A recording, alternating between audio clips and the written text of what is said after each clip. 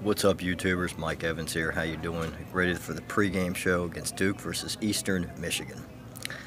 Now, granted, it should be a blowout, but like I said, I thought Army was going to be a blowout, but it turned out it wasn't.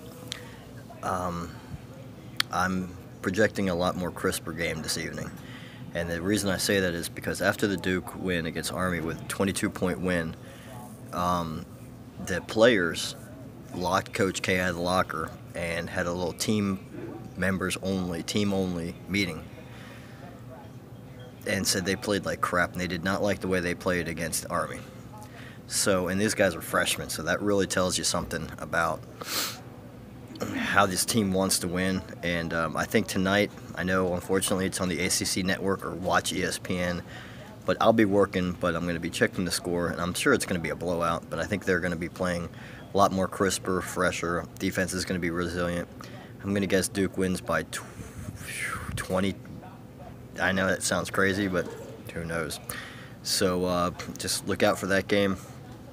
Duke wins big tonight.